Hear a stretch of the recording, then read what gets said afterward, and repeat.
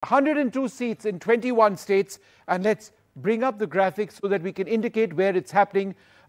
Small states and union territories, the Andaman and Nicobar Islands. It's also taking place in Arunachal Pradesh, 2 seats over there.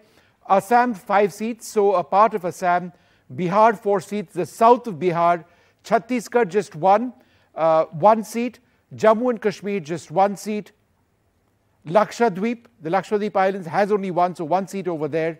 Madhya Pradesh, 6. So the east and the southeast of Madhya Pradesh, significantly 5 in Maharashtra. But as we go through this, also Manipur, 2 seats over there. Most of the states in the northeast will be covered tomorrow in many of their seats. 2 seats in Meghalaya as well. Nagaland, 1 seat. And Puducherry, 1. And then, of course, Rajasthan, 12. So not all, about half the number of seats in Rajasthan. Sikkim, 1.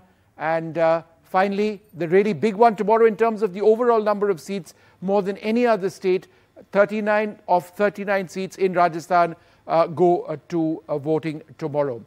But let's give you an idea of what happened in 2019. The Phase 1 results in 2019, all of these seats that we are talking about, the results in 102 seats, the NDA had won 47. The India Alliance, of course, the India Alliance didn't exist then, but those representing the India Alliance now had won 49. So a slender lead to the India Alliance then in those states, led primarily by the performance of the Congress and its allies, the DMK, of course, in Tamil Nadu.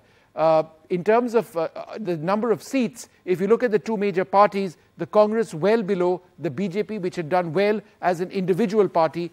The number, as I mentioned, was driven last time around primarily by that Tamil Nadu situation where the DMK did well. 102 constituencies in Phase 1 in numbers. These are the constituencies which will be going to polls tomorrow. 16.6 crore voters will be involved tomorrow. 1,625 candidates.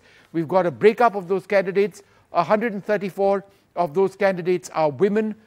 1.87 lakh polling stations. It is a mammoth exercise, but then what is it mammoth about our election process? 18 lakh security personnel and others also deployed for this particular process, and it is just the first phase of these elections. It's going to be a long, hot summer, and it's all starting out now.